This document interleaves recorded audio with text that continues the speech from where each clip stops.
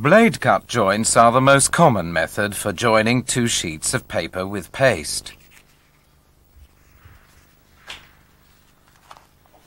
If you roll up a sheaf of paper, then release it while holding on to one end, the sheets of paper will slip so that their edges are about 2 millimeters apart.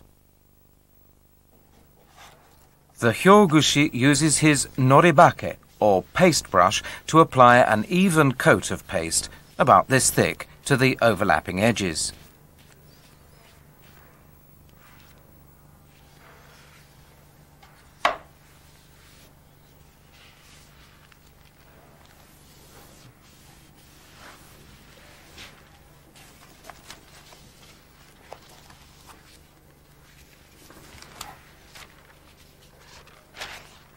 Then he glues together the sheets of paper, one by one, sliding them so that each joint is directly in front of him when he makes it.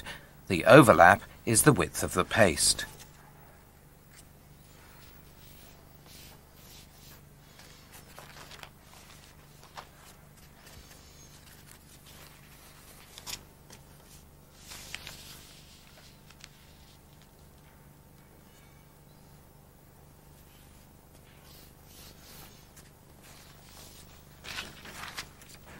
Japanese paper is usually molded in predetermined size.